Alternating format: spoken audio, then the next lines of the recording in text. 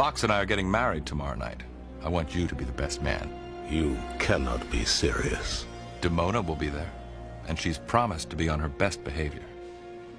You fell right into our trap.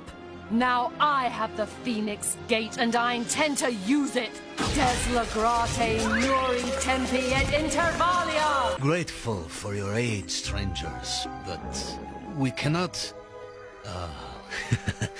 Good friend, I am the Norman ambassador. So you see, Huds, my mentor, I am not a creature of sorcery. I am a visitor from the future. And I suppose you glided back in time on the wind? No. Sometime in the future I attended, or will attend, the wedding of an enemy. And I was, or will be, tricked into helping send us all back here by magic.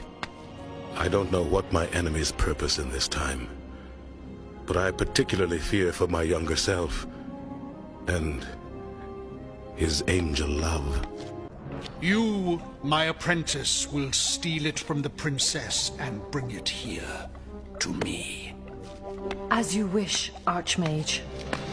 The society is to wait 1,000 years and then deliver the first envelope to a young David Xanatos of Bar Harbor, Maine. That envelope contains one of the coins Prince Malcolm gave me earlier. It's practically worthless now in 975 AD, but by 1975, it will be worth about 20 grand.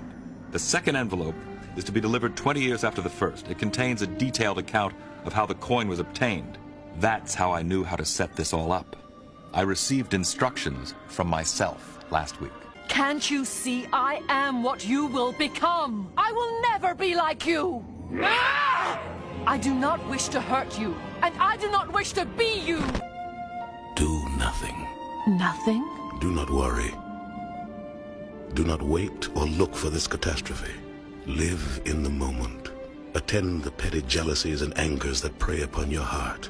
Fortify yourself with love and trust, and you need not fear this future.